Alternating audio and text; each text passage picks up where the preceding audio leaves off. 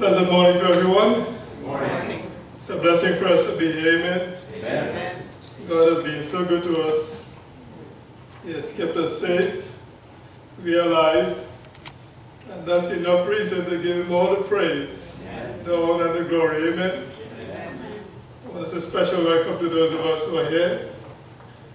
To our special guests, we say welcome to you. And we do miss that beautiful instrumental, Olivia, on the violin, amen. And none has taken your place. So let's just keep praying for the Lord, amen. I've entitled the message, The Man Who Could Not But Did. The man who could not but did. I invite you to bow your heads with me as we have a word of prayer. Loving Heavenly Father, we come before your throne of grace on this bright and beautiful Sabbath morning to give you thanks, Lord, for being so good to us. As we meet in this wonderful setting, and as you're about to open your words, open our minds and give us understanding, we ask for the presence of the Holy Spirit to be with us and in us. Give me clarity of speech, and we pray, Lord, that your message will be so clear and simple that it will be understood by all of us. And we'll be careful to give you all the praise, the honor, and the glory. Let your message, riveted into every fiber of our lives, may it elicit from us a response, and may it have sanctified effect on our characters. Lord, may we be fitted for your soon coming kingdom. These mercies we do ask in Jesus' precious name. Amen. Peter tells us, 1 Peter 2 and verse 9, but you are a chosen generation, a royal priesthood, a holy nation, a peculiar people, that you should show forth the praises of him who had called you out of darkness into his marvelous light.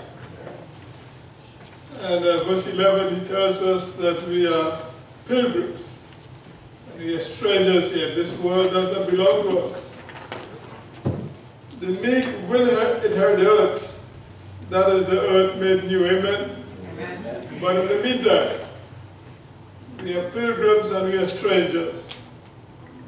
But because we are a chosen generation, it's those who have embraced the truth, and the truth shall make us free, amen? Amen. Those of us are called the chosen. I'm not speaking particularly about the Adventist church, but those who have embraced the truth of God, amen? Amen. Because in the kingdom there will be individuals from every nation, kindred, tongue, and people, amen, from every tribe, sitting at that great welcome table, amen? Amen. So because you and I are a chosen generation, that makes us ambassadors for Christ. Yes. So we are ambassadors plenipotentiary. Now, don't look for that in the dictionary, you will not find it. We are ambassadors plenipotentiary. That gives us plenipotential. Because Christ is our King, he is our leader, amen? And we are not to be afraid what the devil comes with, because he is a defeated foe. We serve a mighty conqueror, amen?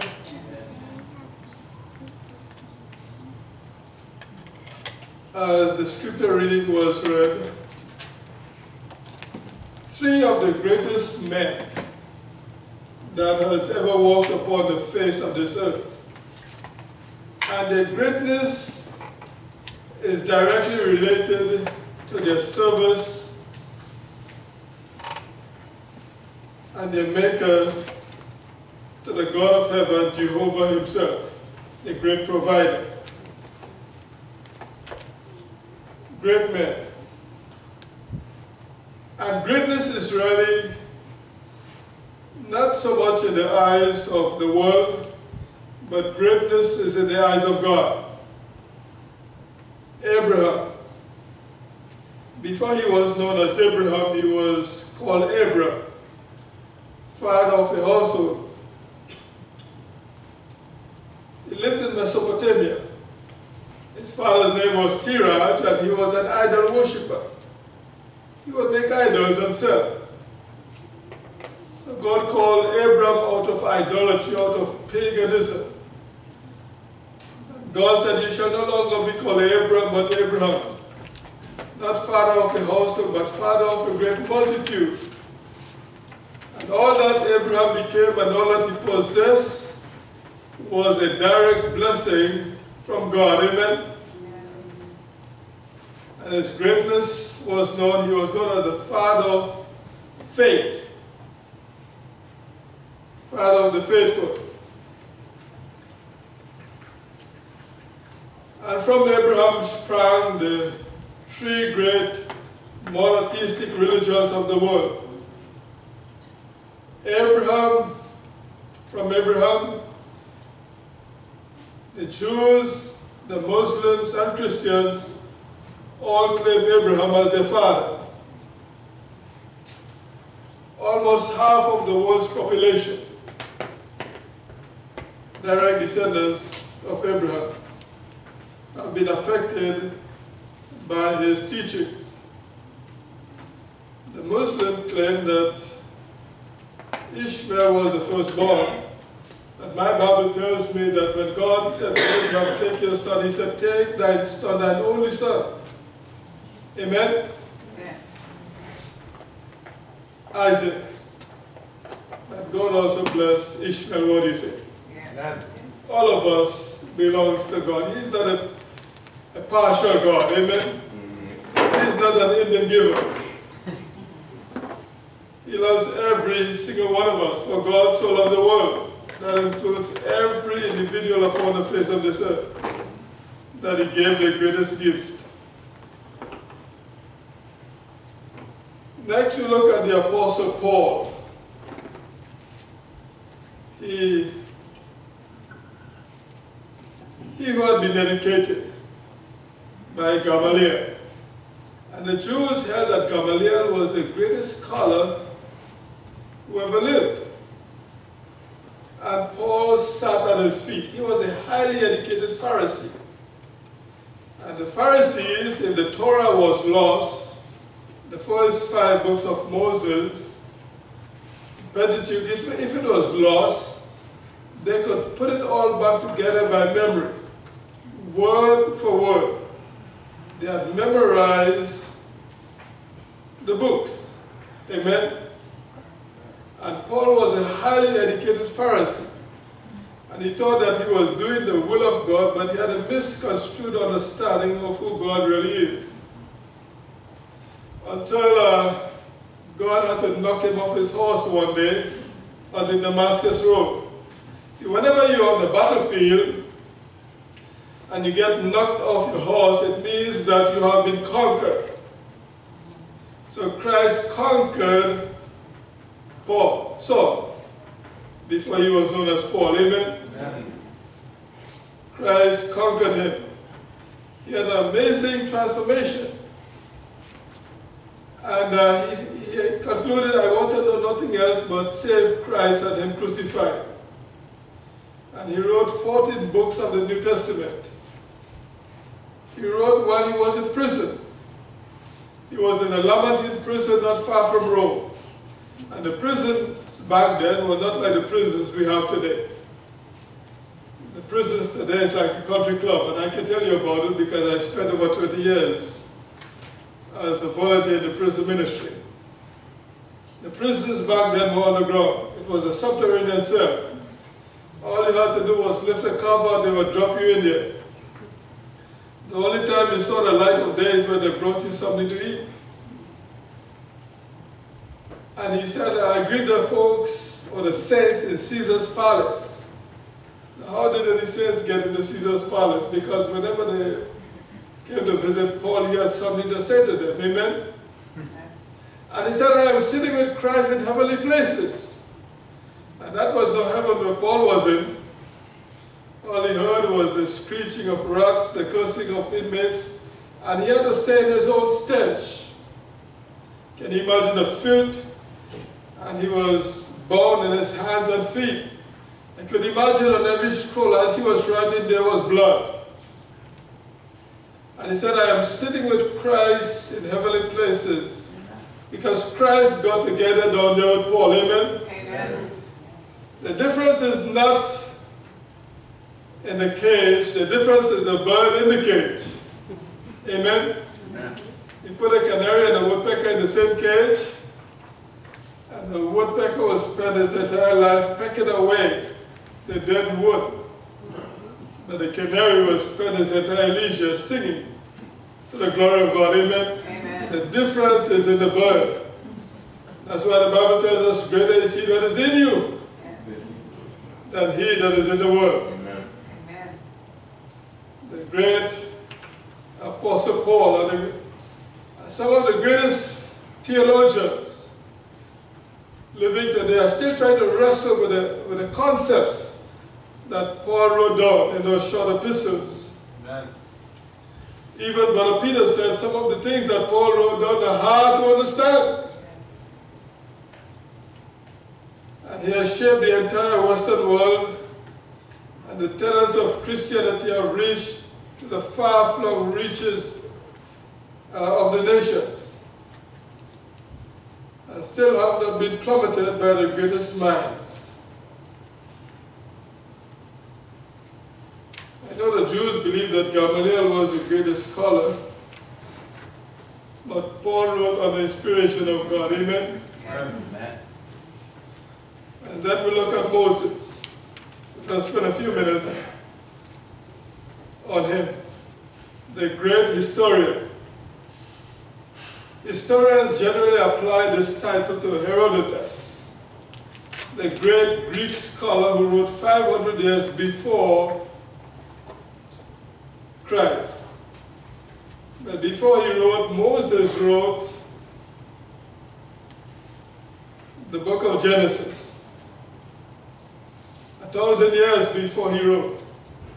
And the first book, the book of Job, it is believed that Moses wrote.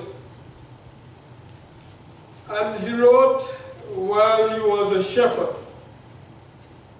Not while he was in Egypt, but he wrote while he was a shepherd in Midian. But he was no ordinary shepherd. He was a highly educated shepherd, amen? Nice. He wrote the first 5 books: Genesis, Exodus, Leviticus, Numbers, and Deuteronomy. And one of the finest literary masterpieces of all time, recognized and regarded as the finest piece of literature ever written, the book of Job. He had a well-developed intellect, and probably know how to document, and we studied about it this morning in the Sabbath school, the moral law, the Decalogue, the law of liberty, the 10 Commandments, have reached to the far-flung reaches of the nations around the world. Even in pagan cultures, you cannot travel into any part of the world and you will not find tenets or traces of this precept as the basis of divine worship and human relationship, has affected the entire Western world.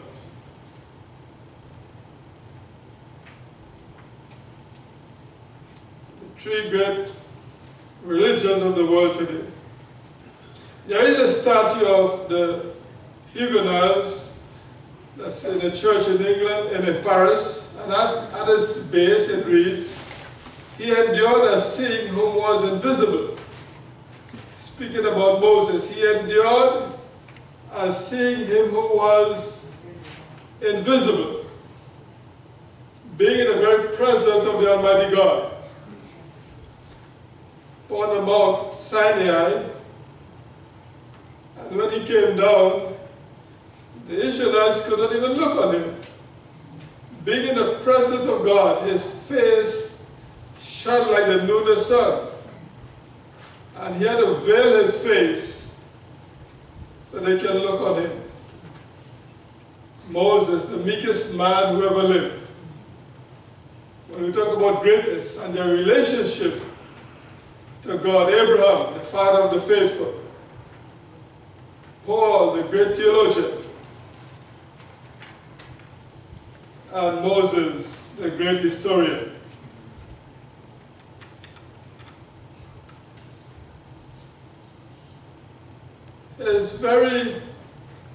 His number one, that was prominent in his mind.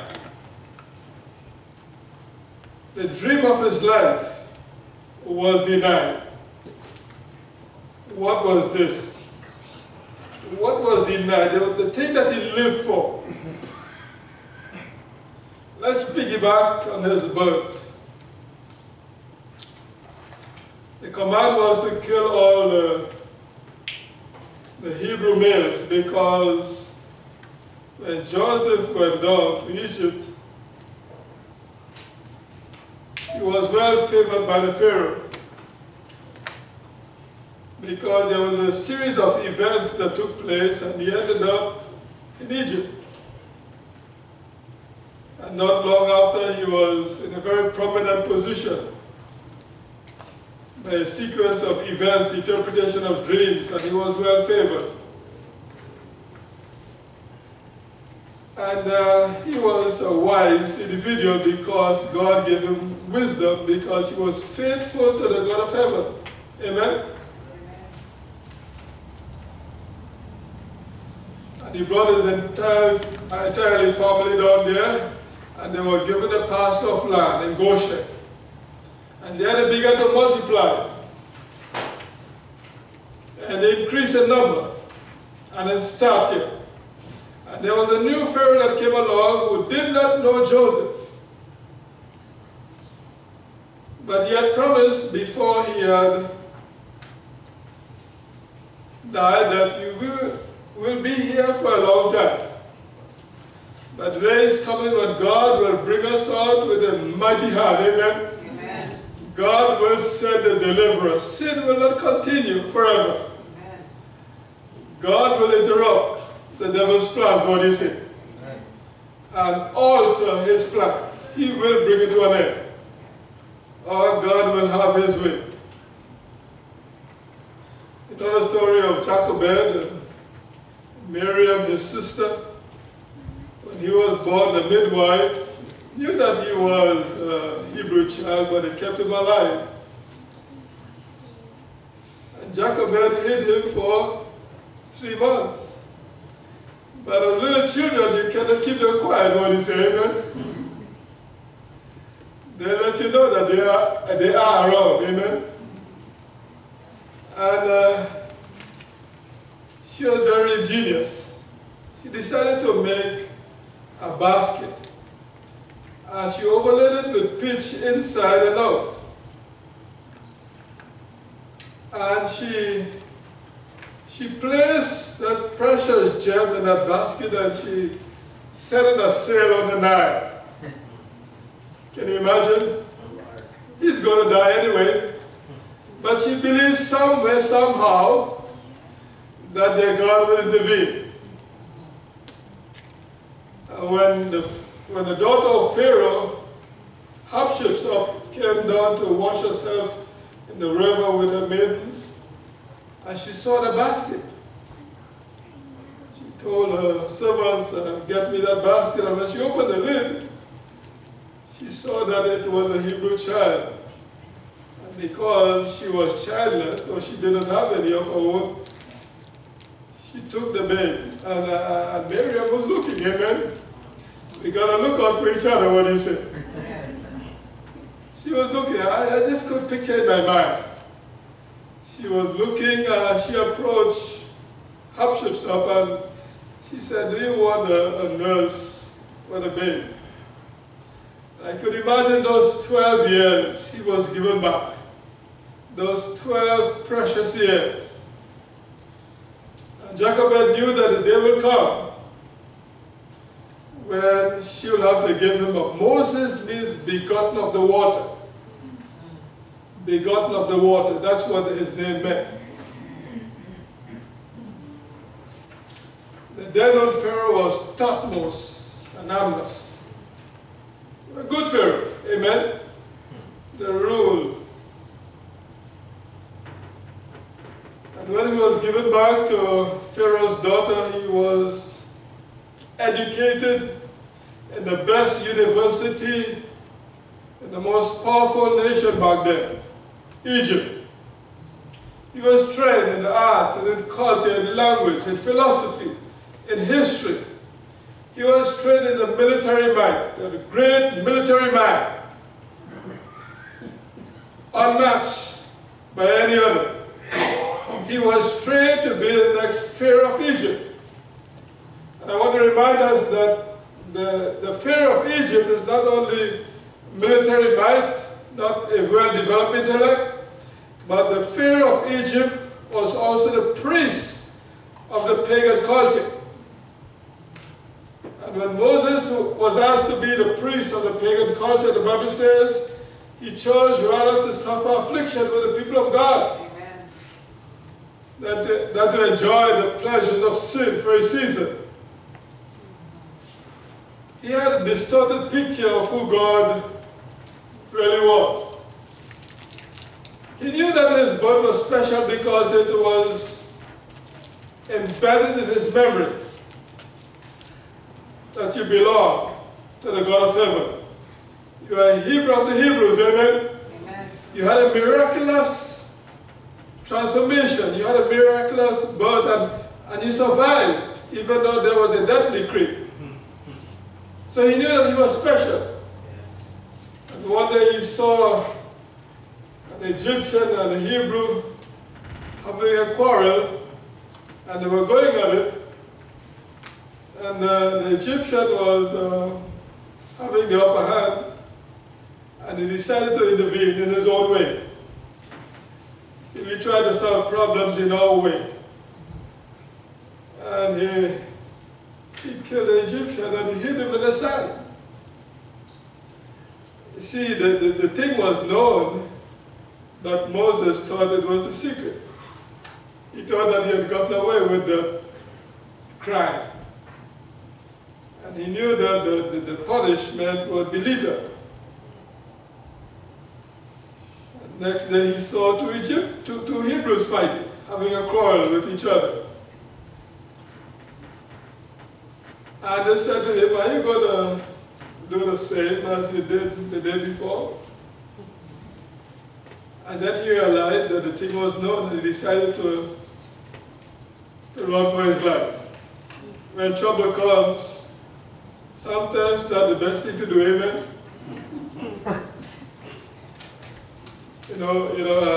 David was anointed to be the next king of Israel.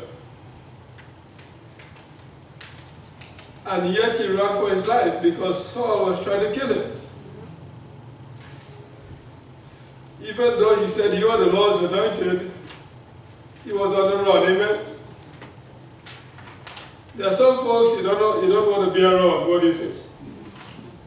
We need to choose our friends even in the church.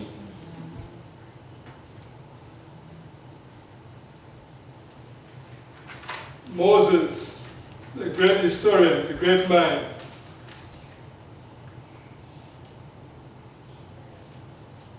His greatness was related to his relationship and his service to the God of heaven.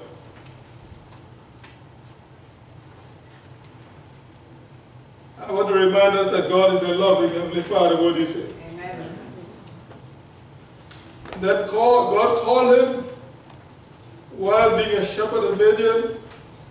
God said to him, I want you to go and tell Pharaoh that he need to let my people go. Go tell Pharaoh to let my people go. And he began to make excuses, and he said, I can't speak. How many times the Lord calls us and we make the same excuses? Amen? But when God calls us, he installs us. Amen? When God calls us, he equips us. You're a chosen generation, a royal priesthood, a holy nation, a peculiar people, that we shall show forth the praises of him who had called us out of darkness into his marvelous light. Christ is the light of the world, amen? Amen. The light is the truth, because he said the truth shall make you free. We are free Indeed, amen. The greatest kind of slavery is not the physical slavery, even though that is bad enough. You are deprived of your rights and your privileges, and you are bound, and you're under rules and regulations. That's not the greatest enslavement. The greatest enslavement is an enslavement of the mind, when your identity is taken away, when you are taught that you are not what you are. And Christ came to liberate us from this slavery, the slavery of sin, because John said, behold, the Lamb of God which taketh away the sin of the world. What was the sin? The sin that is God was unjust. We had a misconception of who God is. And Jesus came to reveal the Father. God is a loving Heavenly Father.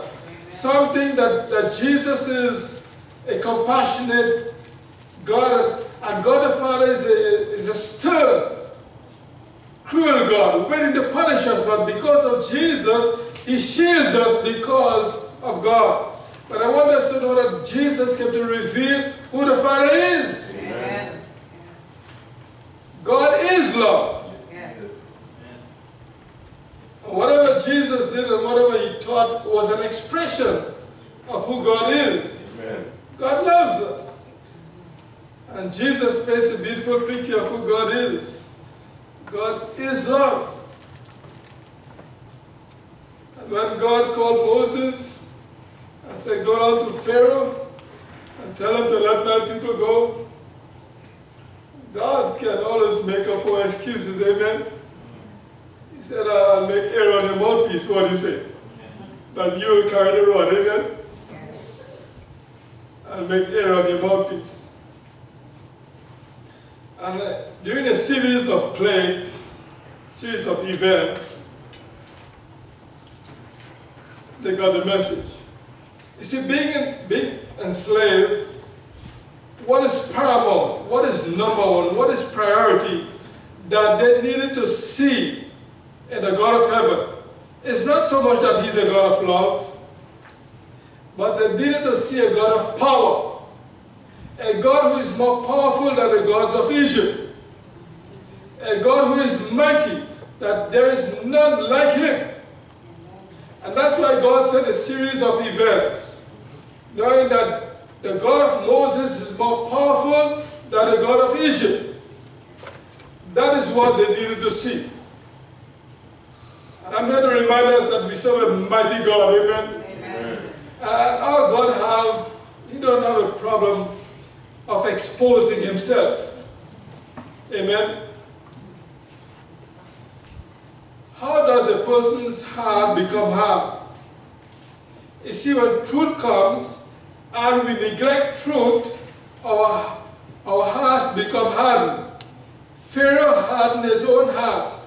His heart was not as hard as it was before the plagues, but because he did not, because he neglected, because he did not yield, because he did not surrender to Moses' God, his heart became very hard. Our hearts become hard when we neglect truth. Amen. The truth sets us free. Yes. Amen. Some of the men who are bound in prison, you can see the smile in their faces and the joy in their hearts. There's a pep in their step. There's joy in their heart. There's rhythm in their bones. Amen.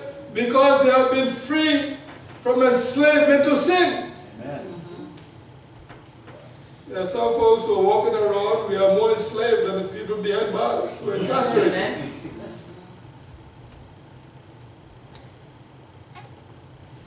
But if the Son has set you free, you are free indeed. Freedom is in Christ, amen? Amen. I know what it's like being enslaved to pagan idolatry. I grew up in idolatry, paganism.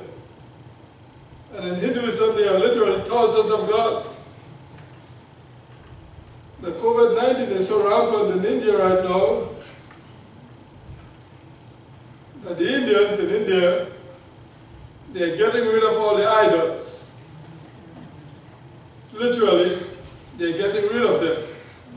They're just dumping them, and there are thousands because they have realized that the idols cannot save them, because they have eyes that they cannot see. They have ears that they cannot hear. They have feet they can look. You got to carry your God with you.